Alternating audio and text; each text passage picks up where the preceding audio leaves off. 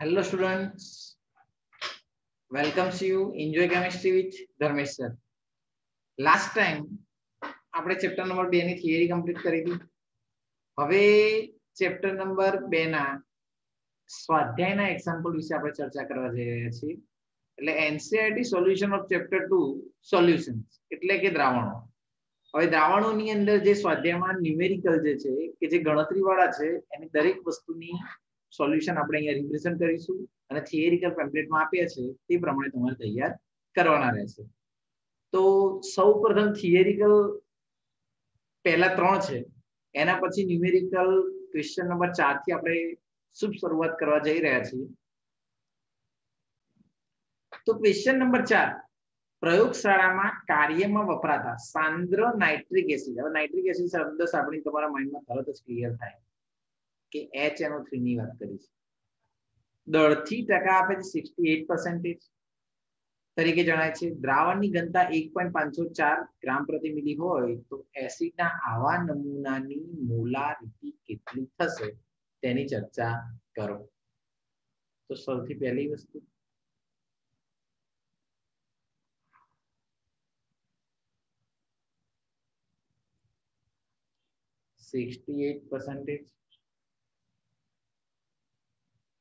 HNO3 જેને કહેવાશે nitric acid. હવે આ નાઇટ્રિક એસિડ ની અંદર આટલી વસ્તુ આપણને આપેલી છે, એટલે કે વેટ થી વેટ આપેલા છે. તમને શોધવાનું કીધું છે, ઘનતા પણ આપી છે ડી બરાબર કેટલા આપ્યા છે તો 1.504 ગ્રામ પ્રતિ મિલી. જેને થિયરિકલ ક્વેશ્ચનો જોયા છે એમને આ આઈડિયા હશે કે આપણે જ્યારે વેટ થી વેટ આપ્યા હોય ત્યારે તેની અંદર એક નવું સૂત્ર એપ્લાય કરતા શીખવાડ્યું હતું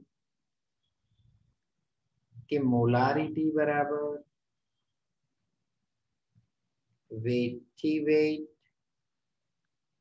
ગુણ્યા ડી ગુણ્યા 10 ભાગ્યા મોલિક્યુલર વેટ. HNO3 નું મોલિક્યુલર વેટ એટલે કે આણ્વીય દળ વિચારો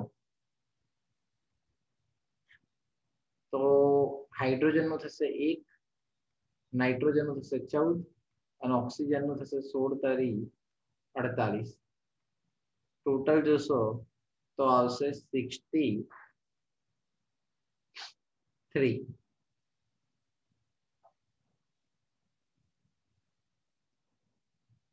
ગ્રામ પર મોલ. ચલો અહીંયા કિંમત મૂકી દઈએ. વેટ થી વેટ આપે 68%, ઘનતા આપી છે 1.504 ગુણ્યા 10 ભાગ્યા M2 તમને આપેલા છે 63. તો જવાબ થઈ જશે 16.23 મોલર. આ જવાબ. આ રીતે તમે ક્વેશ્ચન નંબર 4 ને સોલ્વ કરી શકો. તો વન્સ અગેન રિપીટ, અહીંયા આપી છે 68% અને ઘનતા. બે વસ્તુ આપી દીધી જેને આધારે તમે ગણતરી કરી અને જવાબ લાવ્યા. આગળ વાત કરીએ ક્વેશ્ચન નંબર 5. એ પણ એક્ઝામ્પલ જ રજૂ કરે છે. તમને એવું સમજાવે છે કે પાણીમાં ગ્લુકોઝ નું લેવલ કેટલું લગાવેલું છે તો 10% વેટ થી વેટ. ગ્લુકોઝ એટલે આપણા માઇન્ડમાં તરત ક્લિયર થવું જોઈએ C6H12O6. તો દ્રાવણની મોલારિટી અને મોલન્સ ગણો. જો ઘનતા આપી દીધી છે, અહીંયા પણ ઘનતા કેટલી આપેલી છે તો 1.2 ગ્રામ પ્રતિ મિલી. હવે ઘનતા આપી છે, મોલારિટી અને મોલન્સ વિશે આપણે ચર્ચા કરવાની છે. તો સૌથી પહેલા વેટ થી વેટ આપેલા છે અને ઘનતા આપી છે અને મોલારિટી એ શોધવાનું કીધું છે પાછું. તો તમને પહેલી વસ્તુ કહું કે 10% વેટ થી વેટ નો મીનિંગ શું થાય તો તમને યાદ છે તેમ 10 ગ્રામ દ્રાવ્ય પદાર્થ હશે એટલે કે ગ્લુકોઝ C6H12O6. બાકીનું હશે દ્રાવક 90 ગ્રામ. એટલે પાણી, જળ એ જીવન, H2O. મોલાલિટીની વાત કરીએ તો મોલાલિટીનું સૂત્ર તમે શીખ્યા છો, દ્રાવ્યનું વજન ગુણ્યા 1000 ભાગ્યા M2 ગુણ્યા VmL. સોરી, એ મોલારિટીનું થશે. મોલાલિટી હોય, સ્મોલ m હોય તો W1 આવે. ચલો મૂકો કિંમત. ગ્લુકોઝનું આણ્વીય દળ બધાને ખબર હોવી જોઈએ કે M2 બરાબર કાર્બનના 12, હાઇડ્રોજનના 1 અને ઓક્સિજનના 16. બધાની કિંમત મૂકશો તો આવશે 180 ગ્રામ પર મોલ. મૂકી દઈએ કિંમત. ચલો W2 કેટલા આપે છે તો 10 ગુણ્યા 1000 ભાગ્યા M2 બરાબર કેટલા છે તો 180. W1 કેટલા છે તો 90. બધાની કિંમત મૂકતા તમને જવાબ મળશે 0.617. આ શું મળી ગઈ તો મોલાલિટી. હવે તમારે શોધવું છે મોલન્સ. મોલન્સને શોધવાની આમ તો બે પદ્ધતિ છે, પણ આપણે જે એપ્લાય કરવાની છે શોર્ટકટ ટેકનિક એપ્લાય કરીશું. યાદ કરો કે મોલન્સ બરાબર સૂત્ર છે મોલાલિટી અપોન મોલાલિટી ઇન્ટુ 55.55. કોઈ ઘટકના મૂલ અપોન કુલ મૂલ કરીને ગણતરી કરીને લાવે જવાબ તો પણ ખોટું નથી, કરી શકાય.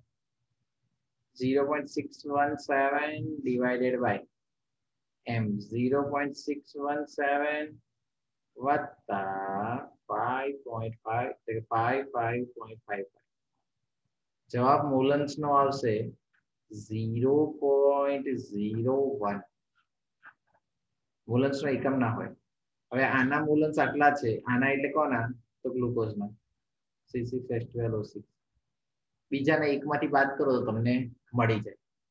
ત્રીજી એક વસ્તુ શોધવાની કીધી છે મોલારિટી.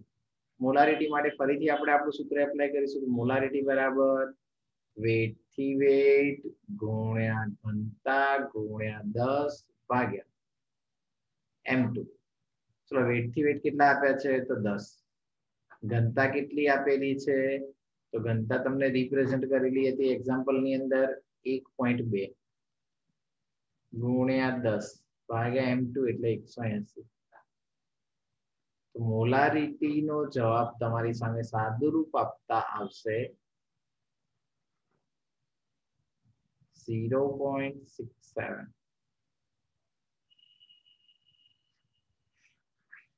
એકમ આવે મોલર. તો આ રીતે તમારે ગણતરી કરી અને જવાબ લાવવો હોય તો લાવી શકાય છે. તો આપણે અહીં પહેલા મોલારિટી શોધી, ત્યારબાદ મોલન્સ શોધ્યા અને ત્યારબાદ મોલારિટી શોધી. આગળ વાત કરીએ બાળકો, એક્ઝામ્પલ નંબર 6. આ એક્ઝામ્પલ સમજવા જેવું અને ડિટેલમાં મોટો છે.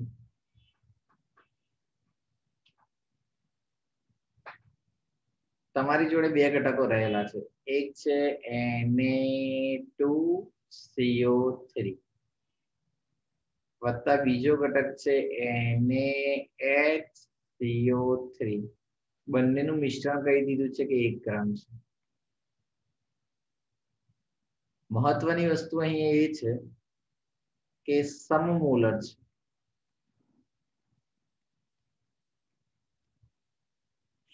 સમમોલર હોય તેનો મીનિંગ કે બંનેના મોલ સમાન હોય. કોના તો Na2CO3 NaHCO3 બંને સમાન હોય. પણ આપણે અહીંયા પહેલા એક વસ્તુ ધારી લઈએ,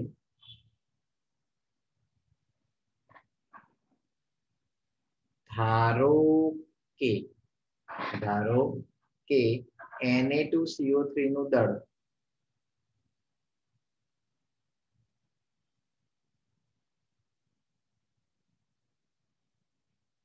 x ગ્રામ છે. Na2CO3 નું દળ કેવું છે x ગ્રામ. તો NaHCO3 નું થશે 1 માઇનસ એક્સ ગ્રામ શું થશે 1 માઇનસ એક્સ ગ્રામ. હવે એની અંદર વિચારવાની વસ્તુ કંઈક એવી છે કે બંનેના આણ્વીય દળ તો Na2CO3 નું આણ્વીય દળ કેટલું થશે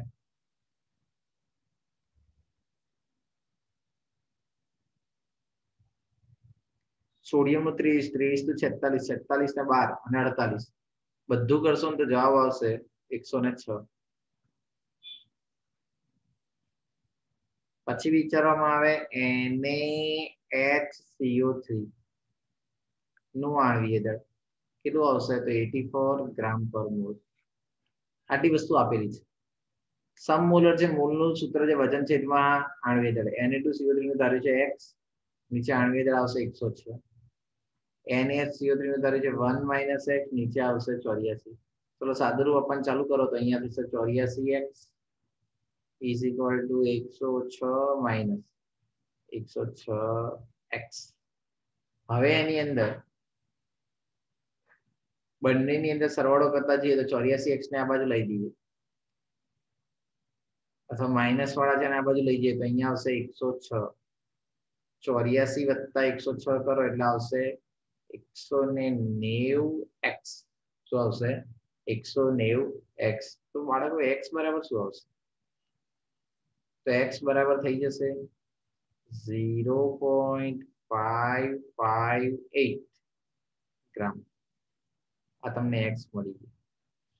હવે સાંભળજો આટલું લખ્યા પછી તમે એવું કહી શકો છો કે Na2CO3 નું દળ કેટલું છે તો 0.558 ગ્રામ અને NaHCO3 નું જોવું હોય તો પેલામાંથી બાદ કરી દેવાનું. પેલામાંથી એટલે કેટલામાંથી એકમાંથી બાદ કરશો તો તમને ખબર પડશે કે આનું જો 0.0585 હોય પેલામાંથી બાદ કરો એટલે આવે 0.442 ગ્રામ. આટલી વસ્તુનો સ્ક્રીનશોટ લઈ લેવાનું ગણી લેવું. ફરીથી એકવાર આપણે ધારો કે Na2CO3 નું દળ x છે એનું 1 માઇનસ x કારણ કે રકમમાં આપેલું છે કે 1 ગ્રામ છે ટોટલ. બંનેના આણ્વીય દળ લખી દીધા જે ગણતા આવડતું છે સોડિયમનું 23 કાર્બનનું 12 ઓક્સિજનનું 48. સમમોલર છે એટલે બંનેના મૂળ સમાન છે તો વજન છેદમાં આણ્વીય દળ વજન છેદમાં આણ્વીય દળ x મૂકી દીધા કિંમત મૂકી બંનેનું વજન શોધી લીધું. અહીં દાખલો પતતો નથી. આટલું કર્યા બાદ હવે બાળકો વિચારવાની વસ્તુ સૌપ્રથમ આવી છે કે HCl ની સાથેના આપણે મિલિકત શોધવા છે એટલે પેલા વિચાર આવે કે મિલિકત મળશે કઈ રીતે તો Na2CO3 ની પ્રક્રિયા કરાવી તો HCl જોડે પ્રક્રિયા થઈને બનાવશે NaCl વત્તા CO2 અને વત્તા આવશે H2O. બાળકો જુઓ અહીંયા વિચારો તો બેલેન્સ કરવા પડે. અહીંયા 2 NaCl મળશે તો અહીંયા પણ 2 વડે ડિવાઈડ મલ્ટીપ્લાય કરવા પડશે તો 2 હાઇડ્રોજન અને એની અંદર 1 ઓક્સિજન H2O અને બાકી બચી CO2. આની અંદર તમે એક વસ્તુ વિચારો તો તમે એવું કહી શકો છો કે જ્યારે 106 ગ્રામ હોય 106 ગ્રામ એટલે 1 મોલ થાય તો 106 ગ્રામ હોય ત્યારે HCl ના કેટલા જોઈએ તો 2 ગુણ્યા HCl નું આણ્વીય દળ કેટલું 36.5. કેમ આવું કારણ કે આના 1 મોલ નું વજન અને આના 2 મોલ નું વજન હોય ત્યારે તમને 1 મોલ Na2CO3 મળે. પણ આપણા જોડે તો કેટલા છે તો 0.558 ગ્રામ હોય ત્યારે કેટલા તો ચલો સૌથી પહેલા કોનો ગુણાકાર કરીશું તો 2 ગુણ્યા 36.5 ગુણ્યા 0.558 ડિવાઈડ બાય 106. જવાબ કેટલો આવશે તો 0.384 ગ્રામ. આ કોનું વજન મળી ગયું તો Na2CO3 નું. આવી જ રીતે બાળકો આપણે વજન શોધવાનું છે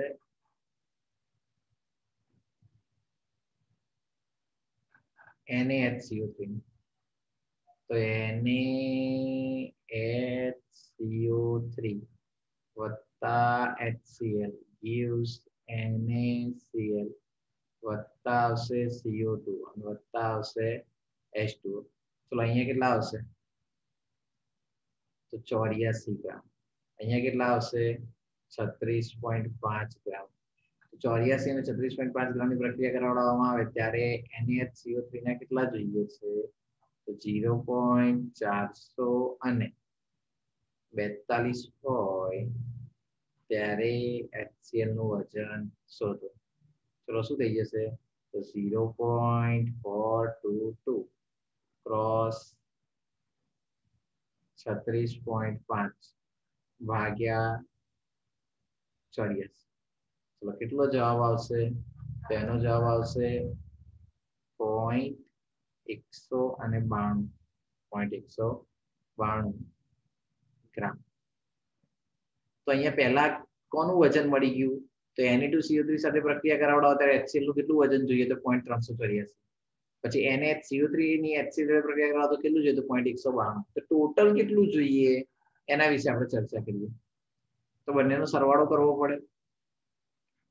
બંનેનો સરવાળો કરીએ તો HCl નું કુલ દળ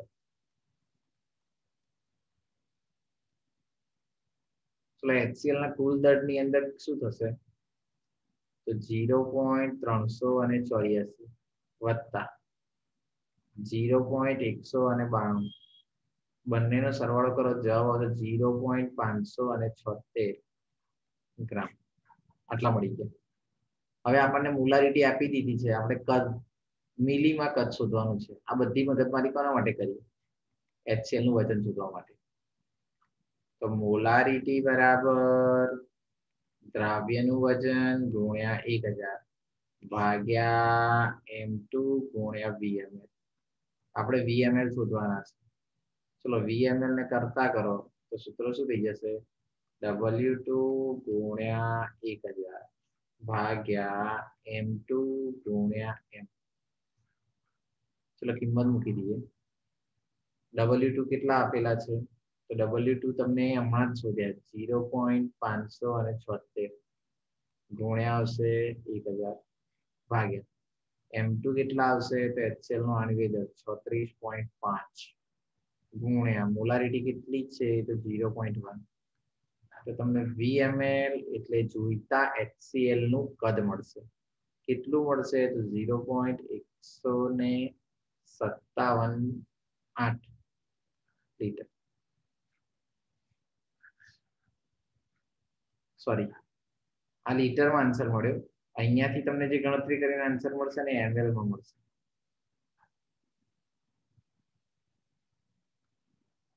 આ જે આન્સર મળ્યો શામાં મળ્યો? લીટરમાં. પણ આપણે ml માં લખવો હોય તો કેટલો લખાય? તો 157.8 ml. આ તમારો આન્સર. તો પહેલા આની ગણતરી પરથી આ આન્સર આવશે અને એને લીટરમાં લઈ જવા હોય તો 1000 વડે ભાગવા પડે. 4 માર્ક્સ તો પૂછાય તો.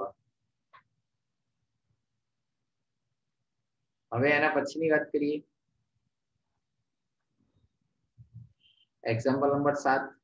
25% દરથી 300 ગ્રામ, 40% દરથી 400 ગ્રામ મિશ્રણને એક દ્રાવણ બનાવવા હોય તો દ્રાવણની ટકાવારી શોધો. જો ઓફિશિયલી બોર્ડમાં પૂછાય તો કઈ રીતે ગણવું એના માટે ચર્ચા કરીએ. તો દ્રાવણ એક માટે વિચારીએ તો સૌથી પહેલા તો 25% આપ્યા છે એટલે તમે કહી શકો કે દળ કઈ રીતે નક્કી કરશો? તો આપણું સૂત્ર છે વેટથી વેટનું સૂત્ર શું છે? દ્રાવ્યનું વજન અપોન દ્રાવણનું વજન ગુણ્યા 100. સૂત્ર શું છે આપણી જોડે? તો વેટથી વેટ બરાબર દ્રાવ્યનું વજન અપોન દ્રાવણનું વજન ગુણ્યા કેટલા આવશે? 100. હવે ચલો આપણે કોનું શોધવાનું છે? તો દ્રાવ્યનું વજન. દ્રાવ્યનું વજન ને કરતા કરો તો દ્રાવ્યનું વજન ને કરતા કરો. દ્રાવ્યનું વજન બરાબર વેટથી વેટ ગુણ્યા દ્રાવણનું વજન ભાગ્યા 100. અથવા તમે એવું એ કહી શકો કે 25 300 તો 100 એ કેટલું?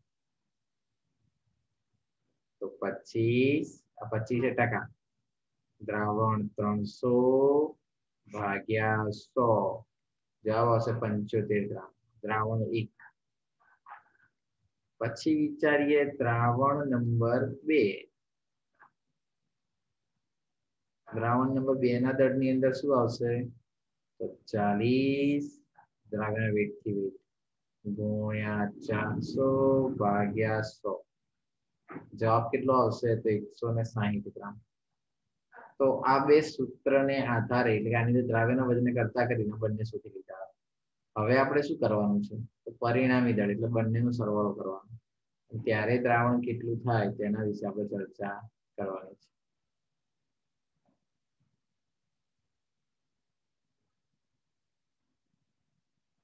તો પરિણામી દળમાં ચલો બંનેના વજનનો સરવાળો કરો.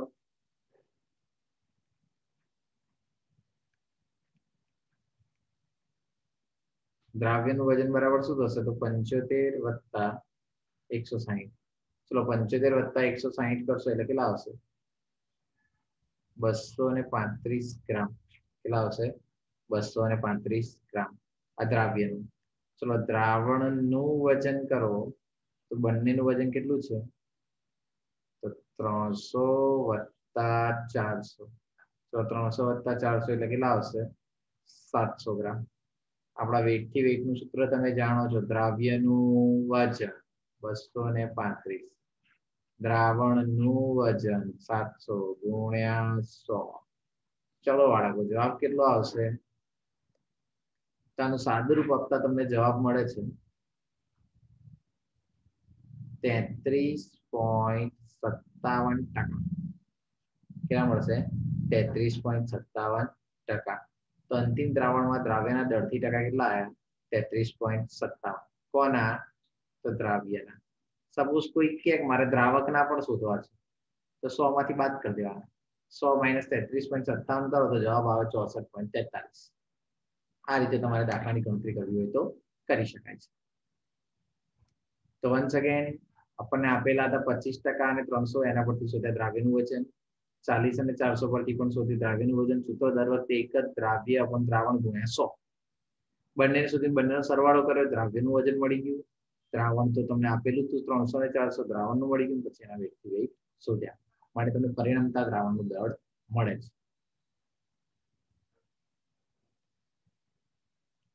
Example number 8.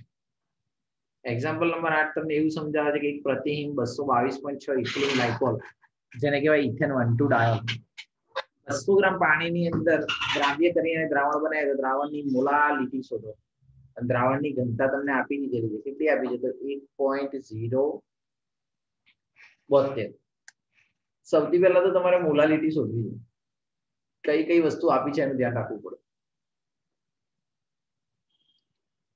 W2 દ્રાવ્યનું વજન કેટલું આપ્યું છે તો 222.6 ગ્રામ. હંમેશા રાખવાની દ્રાવ્યનું વજન રજૂ કરે. પછી વાત કરીએ એનું આણ્વીય દળ C2H6O2.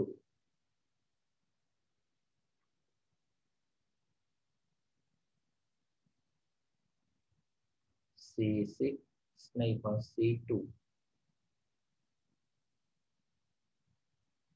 C2H6O2. ચલો આણ્વીય દળ જો તો 12 દુ 24, હાઇડ્રોજનના 6, ઓક્સિજનના 16 દુ 32. બધું કરશો તો જવાબ મળશે 62 ગ્રામ પર મોલ. આ શું મળ્યું તમને તો મોલિક્યુલર વેઇટ. શું મળ્યું મોલિક્યુલર વેઇટ. હવે એના પરથી તમારે શોધવી છે મોલાલિટી. તો સૌથી પહેલા દ્રાવણની મોલાલિટી m બરાબર સૂત્ર શું થાય તો m બરાબર સૂત્ર છે દ્રાવ્યનું વજન ગુણ્યા 1000 ભાગ્યા m2 ગુણ્યા W1. તો દ્રાવ્યનું વજન કેટલું છે તો 222.6 ગુણ્યા 1000 ભાગ્યા m2. m2 એટલે દ્રાવ્યનું આણ્વીય દળ. તો આણ્વીય દળ કેટલું છે 62. W1 કેટલા આપેલા છે તો 200. બધાની કિંમત મૂકતા તમને જવાબ મળશે 17.95 ગ્રામ પર મોલ. હવે મોલાલિટી મળી ગઈ છે. આપણે શોર્ટકટ ઘનતા અહીંયા આપેલી છે. શોર્ટકટ સૂત્ર આવું છે. એના કરતા આપણે બીજી એક રીતે એપ્લાય કરીએ. આમ જો તમને એક વસ્તુ કહી દઉં, યાદ રાખવાનું કે મોલાલિટી બરાબર મોલારિટી ગુણ્યા 1000 ભાગ્યા 1000 ડી ઇન્ટુ એમ ઇન્ટુ M2 આ સૂત્ર છે જ, જેના આધારે તમારે જવાબ લાવવો હોય તો પણ લાવી શકાય. પણ અહીંયા શોધવાની મોલારિટી છે ને, તો સાદુરૂપમાં કંટાળો આવે કે બે જગ્યાએ મોલારિટી, તો આપણે બીજી રીત અપનાવી લઈએ. દ્રાવણ બરાબર શું થાય? તો દ્રાવણ બરાબર W2 અને W1. W2 તમને મળેલા છે 222.6, W1 છે 200. બંનેનો સરવાળો કરો. આપણે જાણવી દઈશું તો બંનેનો શું કરવો પડે?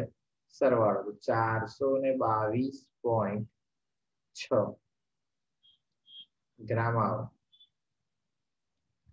હવે દળ મળી જાય તો આપણે બીજું એક સૂત્ર આવું અપ્લાય કરી શકીએ, ઘનતા બરાબર દળ ભાગ્યા કદ. ઘનતા બરાબર દળ ભાગ્યા કદ. તો ઘનતા બરાબર દળ ભાગ્યા કદ હોય,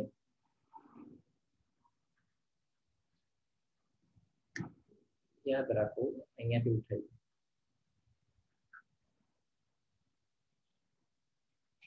તો ઘનતા બરાબર દળ ભાગ્યા કદ, તો કદ બરાબર દળ કદ બરાબર દળ ભાગ્યા ઘનતા. દળ છે 422.6, ઘનતા છે 1.072 રકમમાં આપેલી છે. તો તમને કદ મળી ગયું 394.2 ml. 394.2 ml. તો ચલો બાળકો, એપ્લાય તો આપણી રીતે જ કરવાની. મોલારિટીનું સૂત્ર શું થાય એ એપ્લાય કરવાનું, પછી ગણતરી કરી દેવાની. તો ચલો મોલારિટી બરાબર શું થશે? તો મોલારિટી એમ બરાબર દ્રાવ્યનું વજન ગુણ્યા 1000 ભાગ્યા M2 ગુણ્યા VML. પહેલી વસ્તુ તો શું માંગ્યું છે, શું જોઈએ છે આપણને સમજાતું હોવું જોઈએ, અને એના આધારે ગણતરી કરવી.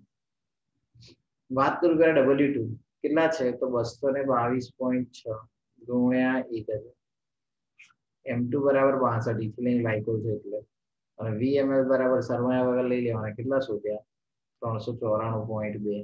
તો તમને મોલારિટી બરાબર મળી જશે 9.10 મોલર.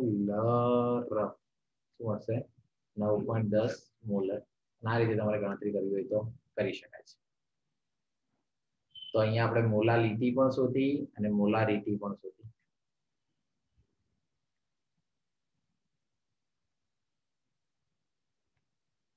એક્ઝામ્પલ નંબર 9 MCQ માં પણ પૂછાઈ શકે. પીવાના પાણીમાં એક નંબર ખૂબ જ ખરાબ રીતે ક્લોરોફોર્મ સંશિત થયેલો જણાય છે, તો 15 ppm દરથી જણાય. કેન્સરજન્ય ધારામાં કરવામાં આવે તો તમને કેટલું જણાયું? 15 ppm જણાય. તો દરથી ટકાવારી શોધો અને પાણીના નમૂનાની મોલાલિટી પણ નક્કી કરો. બંને વસ્તુને આપણને ડિફાઇન કરવાનું કીધું છે. તો સૌથી પહેલી વસ્તુ તો એ કે આપણે ppm નું સૂત્ર જાણતા હોવું જોઈએ. તો ppm નું સૂત્ર છે દ્રાવ્યનું વજન ગ્રામમાં અપોન આવશે દ્રાવણનું વજન, એ પણ આવશે ગ્રામમાં, અને ગુણ્યા 10⁶. અને વેગથી વેગનું સૂત્ર જુઓ ને આપણે દરથી ટકાવારીનું, તો દ્રાવ્યનું વજન અપોન દ્રાવણનું વજન. બંને શામાં છે પાછા?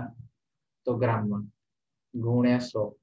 તો આપણે કરવાનું કઈ નહીં, ખાલી આની અંદર દ્રાવ્યનું વજન અપોન દ્રાવણના વજન છે ને એને કરતા કરો તો 10⁶ અહીંયા આવી જાય. અને આવું કરવાનું રીઝન શું? તાની અંદર કિંમત મૂકી શકાય. તો કિંમત મૂકી દઈએ તો આખાની જગ્યાએ કિંમત આપણને કેટલી મળશે? તો ppm ભાગ્યા 10⁶. અને અહીંયા આવશે 10⁵. ક્યાંથી આવી ખબર પડી? આને નીચે લઈ ગયા તો આની જગ્યાએ, એટલે કે આની કિંમત મૂકી ppm ભાગ્યા 10⁶. ચલો એપ્લાય કરો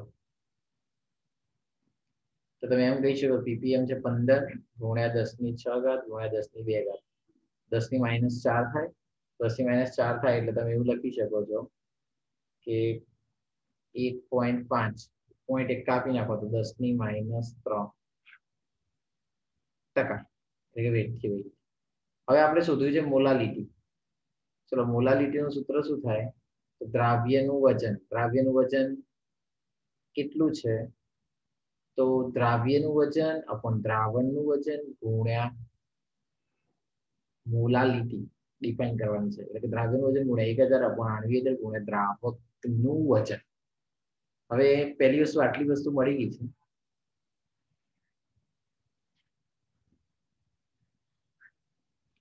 સૂત્ર પ્રમાણે આપણે ડિફાઇન કરતા હોવા જોઈએ લોજિક જાતે ખબર પડવી જોઈએ. અહીંયા ટકાવારીની અંદર આ સૂત્ર એપ્લાય કરવું જોઈએ એ તમે તો જ ખબર પડે કે જો તમે પીપીએમ નું સૂત્ર યાદ હોય. જો એ યાદ નથી તો તમે જવાબ સુધી પહોંચી શકતા નથી. તો અહીંયા આપણને એક સૂત્ર આવું ખબર છે કે W2 ગુણ્યા 1000 ભાગ્યા M2 ગુણ્યા W1. હવે આપણે જાણીએ છીએ કે આ તમને મળ્યા વેટથી વેટ મળ્યા હોય તો W2 શું થઈ જાય આનું અર્થઘટન કરો તો W2 મળશે 1.5 ગુણ્યા 10 ની -3 અને W1 એટલે શું થાય તો દ્રાવ્યનું વજન પેલામાંથી બાદ કરીએ એટલું. તો આપણા જોડે માની લો કે દ્રાવ્યનું વજન W1 આ દ્રાવ્યનું કેટલું છે તો 1.5 ગુણ્યા 10 ની -3 છે. કેટલું છે 1.5 ગુણ્યા 10 ની -3 છે. હવે W1 એટલે દ્રાવકનું વજન.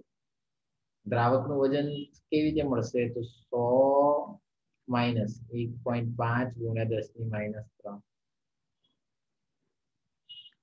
100 - 10 ની -3 છે એટલે 0.0015 બાદ કરો તો W1 માંથી આ જો બાદ કરવામાં આવશે 100 માંથી 0.0005 તો તમે જવાબ કેટલો લઈ શકો. એક મિનિટ ચાલુ રાખજો કેલ્ક્યુલેટર જોઈ લઈએ ટેમ્પલેટમાં આ સિસ્ટમ નથી હતી.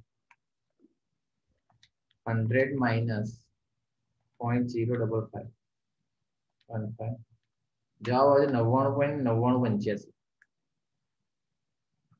99.9985 એકમ આવશે ગ્રામ. અહીંયા પણ આવશે એકમ ગ્રામ. હવે આની અંદર સૂત્રમાં કિંમત મૂકી દઈએ તો ચલો W2 કેટલું આપ્યું છે તો 0.0015 અથવા 1.5 ગુણ્યા 10 ની -3 ગુણ્યા 1000 ભાગ્યા ક્લોરોફોર્મ.